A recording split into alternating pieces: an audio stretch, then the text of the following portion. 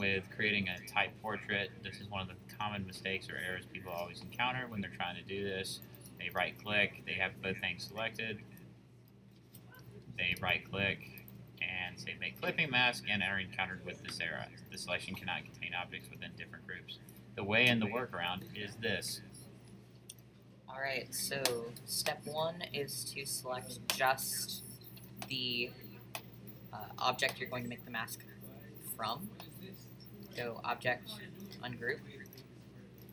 Sometimes you have to do this a couple times. And then when you select both, clipping mask, it works. Bada bing, bada boom.